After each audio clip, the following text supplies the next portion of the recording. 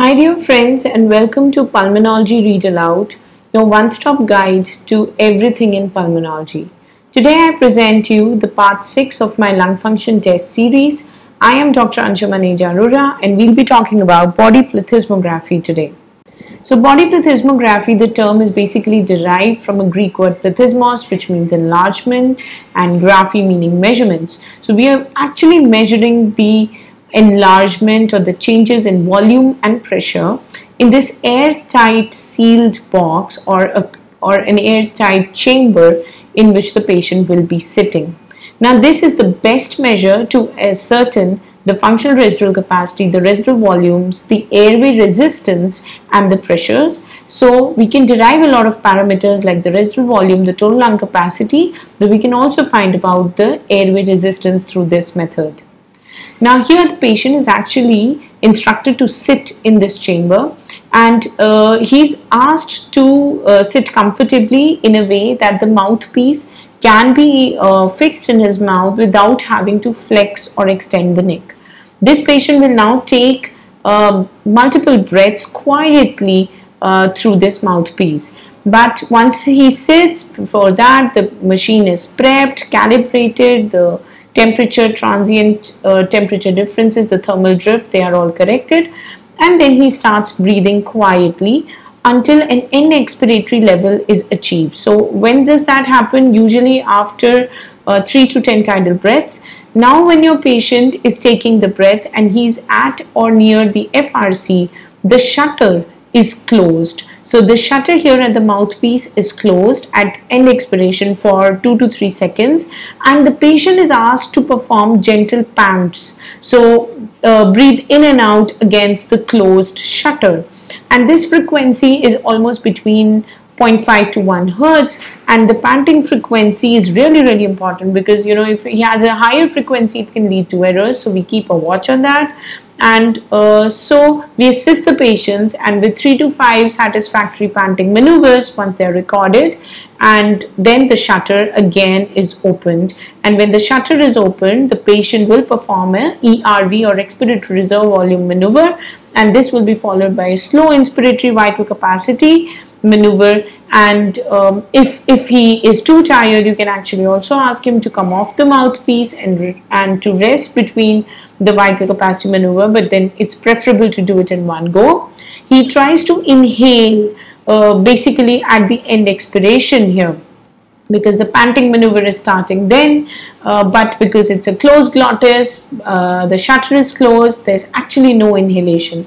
So what's happening is that when he tries to pant, there is some lung expansion and some change in lung volume because of change in the pressure in the lung, and that's what we are actually measuring. So here we are looking at the mouth flow in exhalation. We already know the box pressure, which is PB, plethysmograph pressure. We are trying to ascertain the pressure in the airway, PA, airway pressure. We do not know the end expiratory volume, which we are trying to find, but we already know the plethysmograph volume after having calibrated it, which is the box volume. So these are the parameters that we. So essentially it is very important to understand that the volume and the pressure has to remain constant in this closed chamber. So if there is any change in the volume in the lungs, it will be associated with some change in the volume in the plethysmograph also. So any increase in lung volume will have a decrease in the plethysmograph volume. So ultimately the pressure and the volume will stay constant in this system. So to determine what is the volume that was in the lung, we can measure the change in the volume, and then we can determine that from the total. So how do we do that? We apply Boyle's law to the plethysmograph, and we also apply the Boyle's law to the lung of the patient. So here, if PB1 is the pressure which was in the plethysmogram in the beginning, which we can measure, VB1 is the volume in the plethysmogram, which we can measure in the box. PB2 is the final change in the pressure, and VB2 is the final change in the volume in the plethysmogram. Then this 2 has to be constant. So we know the pressure, we know the volume that was initially there, we measured it. And now we will know the new pressure. We can measure it in the box, in the plethysmogram, but the new volume is actually VB1, which was the initial volume, minus a little change, because when your patient is inspiring against the closed shutter, the closed glottis, there is still some change in volume in the lungs. So the volume in the lungs goes higher, it increases, so the plethysmograph has to lose some of its volume. So what is this lost volume? If we know this lost volume, we can use it to determine the lung volume. And how do we do that? Again, if you look at the Boyle's law at the lung level, here we can measure the airway pressure in the lung at the start. We do not know the volume of the lung at the start, which is our unknown volume, at the end of expiration, the forced residual capacity, or FRC. We can measure the P2, or the pressure in the airway, at the end of the maneuver, and we have a V2.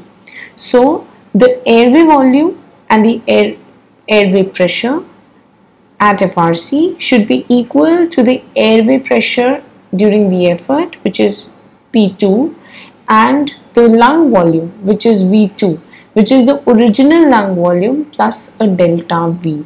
So now you know these variables, you know the airway pressure, you know the lung, you multiply them, and you know the airway pressure nu. So if you divide this, you will get a V2, which is the lung volume, plus delta V, and this delta V we derive from the plethysmograph Boyle law, which we did in the previous slide. So if we know that, then we can estimate the lung volume.